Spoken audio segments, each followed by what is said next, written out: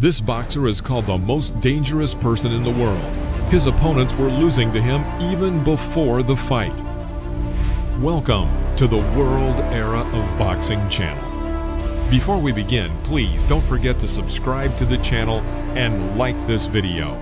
Now, let's get started. In modern sports, ring fighting has become an exciting fighting game in which opponents are treated as comrades who solve common problems.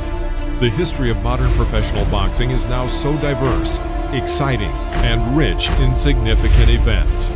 Throughout that long and varied history, there were champions who could morally crush an opponent before the fight even began. In the 1980s, a real heavyweight killer burst onto the scene. A powerful guy from Brooklyn named Mike Tyson. Without a doubt, his name is well known to everyone, and for a long time, he was considered generally invincible.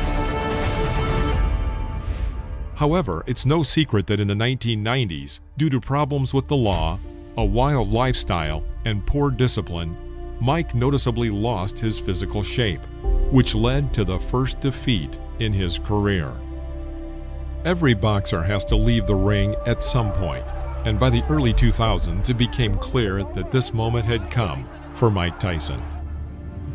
After losing a fight with Dennis Williams, Mike decided to try his luck against the little-known Irish boxer Kevin McBride. Obviously, the main reason for this was Mike's urgent need for money, since he was in debt by about $40 million, even though Mike himself professed that he was not motivated by money. On July 11, 2005, this fight took place at the MCI Center in Washington, D.C. Before the fight, Muhammad Ali, whose daughter Layla happened to be fighting on the Tyson-McBride undercard that evening, visited Tyson's dressing room. The audience fiercely supported Tyson. Despite all of his past defeats and his behavior outside the ring, Iron Mike's popularity had not yet faded. But even Ali's parting words did not help Mike. From the very first rounds, it became clear that he lacked sharpness and aggression in his actions. He did not look convincing at all and could not cause much trouble for his opponent, although he was almost always ahead on points. Tyson looked much better in the fourth round of the fight when he succeeded in several successful attacks to the opponent's head and body, but Mike could not build on his success.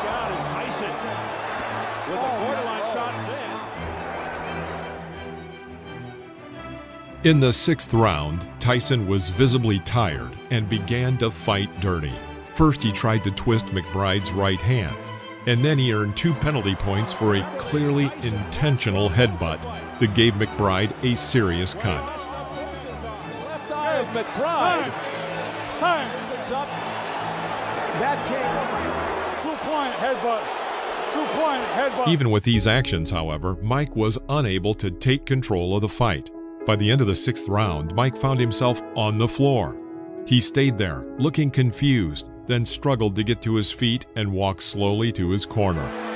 He chose not to go out for the seventh round, refusing to continue the fight. Mike, first let's start with you. Did you want to continue? I want to apologize to the fans who paid money for this and lost time, Tyson said after the fight.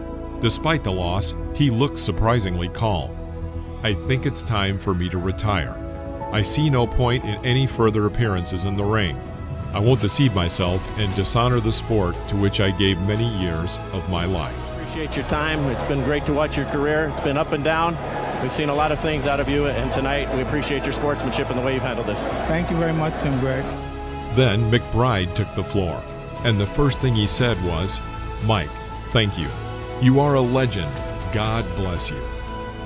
Kevin, congratulations on your career and good luck. Now, I wish you the best to make a lot of money. Kevin emphasized that Mike was stronger than him, that he was a warrior, but today was just not his day. "I did what I had to do," McBride added. As for McBride's career, he did not take advantage of his success, and after defeating Tyson, he fought only 8 more times, losing 6, before retiring in 2011.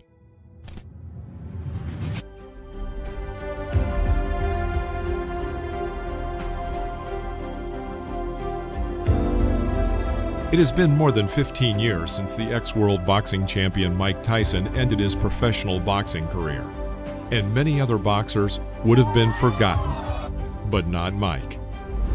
Today, Mike is actively showing himself in movies and on TV.